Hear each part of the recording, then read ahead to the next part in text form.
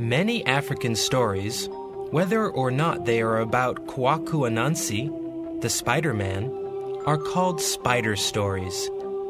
This book is about how that came to be.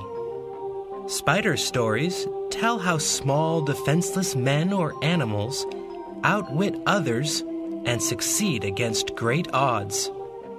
These stories crossed the Atlantic Ocean in the cruel ships that delivered slaves to the Americas.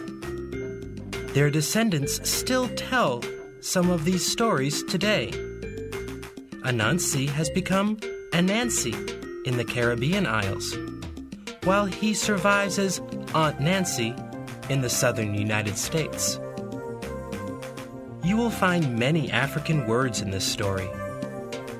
If you listen carefully, you can tell what they mean by their